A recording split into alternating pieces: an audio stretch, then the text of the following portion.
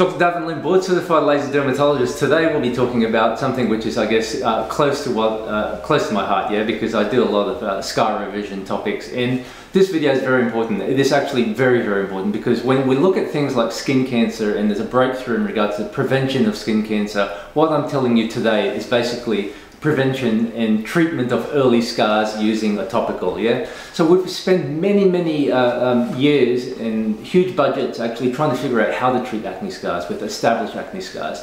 Things like lasers, microneedling RF, TCA peels, TCA cross, phenol peels, subcision, and the list goes on and on and on.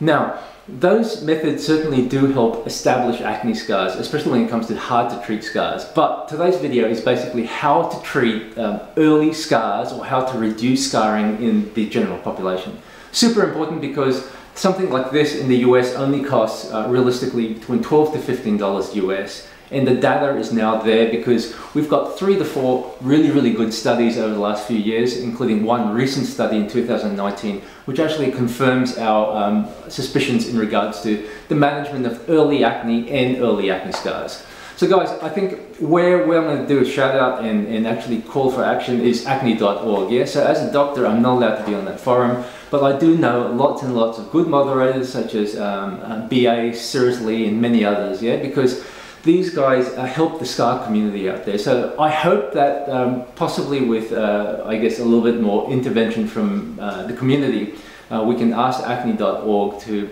stock this and actually promote this together with their benzoyl peroxide. So acne.org, as you know, is a big scar community which is moderated by people who are very experienced. In fact, most of the moderators are actually more experienced than general dermatologists and certainly even some surgical dermatologists. So acne.org actually sells good things to actually, I guess, treat and prevent acne, such as benzoyl peroxide. But if they can do a deal with Galderma, it probably would save a lot of patients over multiple years ahead to actually treat early scars or reduce scars. So let's get into it, yeah? So acne scarring basically is, we have a couple of variables which are predictable in regards to acne scarring. First of all, it's the amount of inflammation. Some patients have a tremendous amount of inflammation with nodular cystic acne, bacne, and even acne fulminans, but at the end of the day, they don't have very much in the way of scarring. So there's something going on there, and basically we've investigated, we know why, but we can't actually alter the genetics, yeah? So we can't actually do gene therapy as yet. So number one, acne scars in regards to inflammation. Bigger inflammation, usually the bigger the scars. Number two, time to both active treatment but effective treatment, which means if you have grumbling acne over many years, chances are you're going to collect more scars. So when patients see me and they actually have 3 or 4 lesions every month, for example, you know, adult female jawline hormonal acne where there's not much going on, maybe about 3 to 5 to 10 lesions, but if 50% of that scars and you multiply that over 12, which is 1 year, and you multiply that by 2, which is over 2 years, you're basically collecting anywhere between 30 to 60 scars. So remember, the onset to when effective treatments, or when you first diagnose it to effective treatments, that's most important there, because when you have effective treatments, basically you decrease the amount of scarring. So other factors which may come into consideration, including ethnicity. So we know that with Asians, they have a particular form of scarring, including shallow box scar scarring. They also get a lot of open pits and ice pick scars, as well as rolling scars. Yeah. So when you look at the, I guess, ethnicities, sure, ethnics such as Asians do get usually worse acne, but also worse scarring as well. I've covered a few things in regards to diet in my previous video, so that's a pretty interesting video because we've identified, you know, the food groups that actually make acne worse. So another factor which is very important is, like I mentioned, acne excoriae. So the acne excoriae is basically very common in females. Yeah. So basically, if you have adult female jawline hormonal acne, or you have acne which is grumbling due to your period cycles and menstrual changes, together with stress and habit, it's a form of OCD. Yeah? So you have these deep-seated papules and pustules, usually around the jawline, and they can't be squeezed. Unlike teenage acne, where you can actually squeeze some blackheads and pus, deep-seated female jawline hormonal acne is usually bad because it's called picker's acne, yeah? Because you're actually picking, and that leaves really deep scars. So in summary, those factors are the ones which actually predispose to acne scarring, which is severe. Okay, so let's get into how we can actually treat acne scars. So this video basically, I'm just going to talk about topicals, yeah, because when I talk about, I guess, scar revision techniques, it probably is about 2-3 hour video, so I'll actually try to break it up in series. So today will be, how does this actually help you? First thing, as we all know, with Adapalene or retinoid, what it does is that it decreases the amount of acne. Most importantly, it decreases inflammation. So when we look at acne, we're looking at 4 things, yeah? Four things only. Number 1, inflammation. Number 2, sebum production or oil. Number 3, the pathogenesis behind that is actually P. acnes, which is a bacteria. And number 4, it's a differentiation of the neck of the oil gland, which is keratinization, yeah? So we can modify all 4 factors, we get less acne. So what does this do?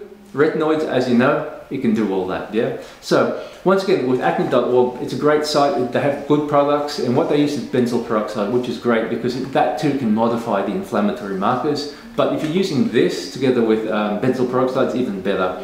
So in Australia, we have this called Epiduo, which is basically Adapalene together with benzoyl peroxide. Now, so we talk about, I guess, the way this can actually reduce the 4 factors to decrease acne. How can this actually help with scars? So when it comes to retinoids, it's been well established over the last, probably about 4 decades, yeah, from Griffiths, an English guy I used to work with. So he actually, I guess, did the research in the 90s in regards to retinoids and how it actually affects the skin. So we know the data's there, yeah, so it's over 100 good papers. And it works by, number 1, decreasing the, I guess, MMPs, yeah, metallic proteinases, which actually break up collagen. So it decreases MMP1 and MMP2. Most importantly, it stimulates fibroblasts. Fibroblasts are basically the cells in your dermis which produces collagen. In the context of scarring, it's usually collagen 1 and collagen 3 that needs upregulation, yeah? And then last of all, the fibroblasts improve with, I guess, improve the scars with increased elastin, which is like a scaffolding of your skin, together with hyaluronic acid. So retinoids actually do all that, yeah? It can actually stimulate the fibroblasts to produce more collagen. And in the case of atrophic scars, that's pretty good because what you remodel is for you to keep. I can go on in regards to, I guess, atrophic scars and the risk-benefit ratio of hyaluronic acid fillers and sculpture and all that down the track because that's another half an hour, I guess, lecture on things. So we're just concentrating on this. Now, research has shown in the last, I guess, 2 years, most recent papers actually is very exciting because you can tell I'm excited, yes. The most recent papers in 2019 show that with 0.3% Adapalene plus benzoyl peroxide 2.5%, we've got a good, I guess, I wouldn't say good, but it's actually demonstrable, significantly demonstrable improvement in atrophic scars. So that's groundbreaking because there's about 3 or 4 articles in regards to that. Now, the one that's most recent basically shows that with nightly use, so that, I guess that paper is very important, yeah, because first of all, it's done by some guys which I know very well and who are very highly regarded in dermatology. I'll go through, first of all, the conflicts of interest. Yes, in that paper, Galderma did sponsor the study. The flip side is that the guys which I know in the US are very above board, so I've actually confidence in their data, which I think is absolute. So in that, I guess, in that study, they did a split phase, yeah? So one was vehicle and the other was Adapalene 0.3 and benzoyl peroxide 2.5. And basically it's a nightly application for a period of nearly half a year, 6 months, yeah? So looking at 24 months. And that paper actually showed that when investigators actually looked, the investigators were blinded as well, so they didn't know which side was which. And that paper was very good because it showed both assessor, right, so the person assessing the treated side versus untreated side, together with the patient, gave both a subjective, which is patient, and objective, which is assessor, improvement of 80%. So 80% of these patients responded. And that's very interesting because 80% is a huge amount. Now, when we look at the other data, how significant is that 80% response? The answer is not great, yeah, so you're not going to get something like 70-80%, I guess, of your scars gone. Still, it's anywhere between 13% all the way up to 18%. So on average, it's about 15% scar reduction. And we measure that both with 2D as well as 3D analysis. So still, you know, to have a cream, yeah, and to actually have a reduction in scarring, that's pretty significant, because especially in the US, when it costs realistically, you know, 3 or 4 cups of coffee, it's a little bit more expensive in Australia, looking about $80 odd. But in the US, buying it from Target, Walmart, CVS, even Amazon, you're paying $12 US for a cream which not only works for your acne, but has the potential to actually decrease scars. So the other papers done in 2017, another one done in 2018, also looked at cream as in different 0.3% without the benzoyl peroxide as a uniform application on the face, yeah, on patients with grade 3 and grade 4 scars. So grade 3, grade 4 is basically Goodman-Barron scale,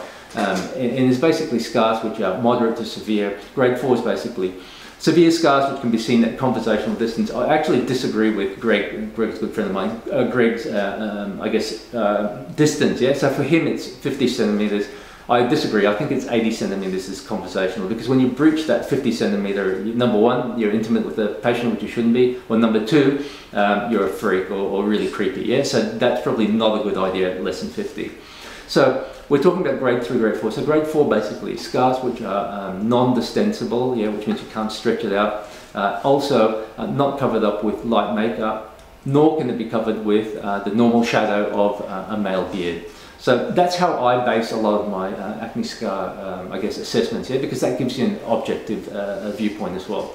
So all these patients with grade 3 and grade 4, so we're not talking about, you know, grade 1, grade 2, which is mild scarring or PIH or PIE or skin color changes. We're talking about patients with actual scars. And the scars which I guess responded include atrophic scars. Yeah? So atrophic scars include things like boxcar scarring, rolling scars, and that further extends to things like ice pick scarring, pick scarring, and etc. Yeah? So we exclude hypertrophic. Hypertrophic means it's raised. So that study recruited these patients. They used once a day for the first 4 weeks, and then increased it to twice a day over the next 20 weeks. And the study was ended at week 24. Right? Basically, they finished their application by week 20. They got assessed at week 24. And the great thing with this study is this. So here's the data from it, and you can actually read the paper down below. Yeah. So the data from this is super exciting, because when it comes to people who respond, yeah. So first of all, subjective. So subjective is what the patient feels. Yeah. So what the patient feels basically is 89% of the patients feel that it's done something. Yeah.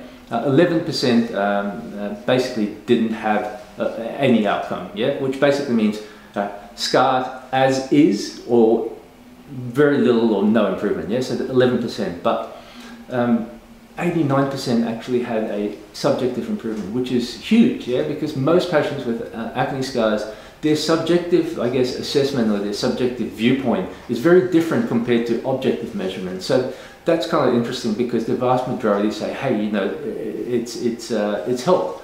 And these guys weren't paid to do that as well, so it's actually pretty cool. So objective assessment basically is the assessor looking at the scars. So it's quite remarkable, because 11% had complete removal of the scar. Yeah? That's huge, because if we're talking about grade 3, grade 4, for 1 in 10 patients to have complete effacement of scars, that's almost, with the cream, that's almost unheard of. Yeah? So that's significant. And I'll just go through the data here.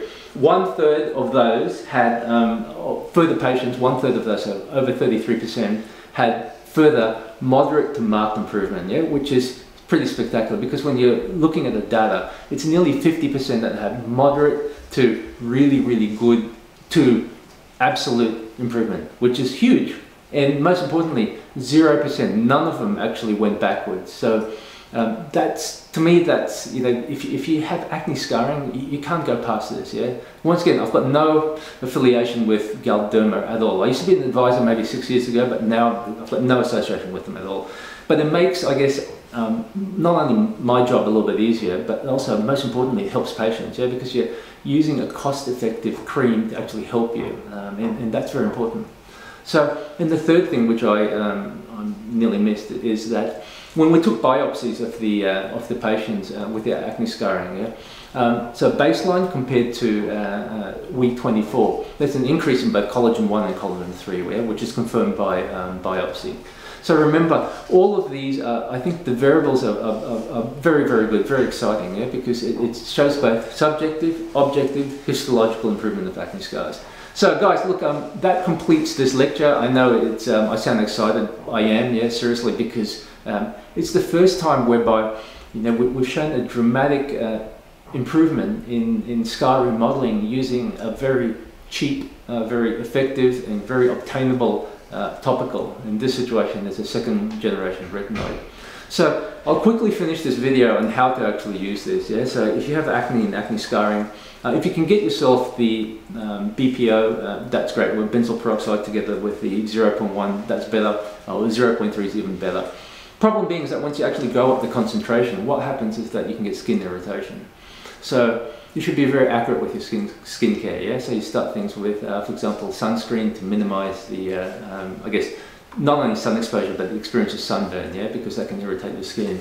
So that's the first thing. Cleansers, use something very simple, yeah, simple moisturizer, whatever you like, something like, you know, acne.org actually sells that stuff, which I think is great because they're all cost effective, but also effective, non-irritating topicals, yeah. So you want to start maybe 2 to 3 nights per week and increase is tolerated. The most important thing with this, obviously, is to treat your acne prone areas. So one of the studies, they treated the whole face, but I think in practicality, what you should do is just put in acne prone areas and spot treatment for the scars. Can you overdo it? The answer is yes, yeah, but if you're that patient who can actually tolerate things like twice a day application between 0.3% with the benzoyl peroxide, if you can tolerate that, it's better, yeah. So obviously if you can't, 2-3 times per week, that's great. Moisturize half an hour before, and if needed, moisturize half an hour later. You keep things simple, you simplify to amplify, you'll get places quicker. Okay guys, so finally the shout out to, I guess, all the moderators on acne.org. If you can point them out to these papers, they'll be brilliant because you know, patients with, I guess, who are suffering from acne scars and feeling hopeless and you know, it's a real emotional, I guess, roller coaster that patients go through, and I understand that because I, you know, treat at least half a dozen acne scars per day. So I guess, you know, shout out to acne.org. If they can actually look at stocking this, it would be great. Yeah, and the people that actually benefit is basically the acne sufferers. Yeah, guys, thanks very much for watching this video. It's yeah, I guess it's pretty groundbreaking for me. More info down below, and the other thing as well, I'm pretty active on Instagram, so I give you guys little hints, you know, maybe 1-2 minute hints, but it's a whole library of basically how to look after your skin, especially acne prone patients. Guys, thanks for your attention. I'll see you next week. Bye.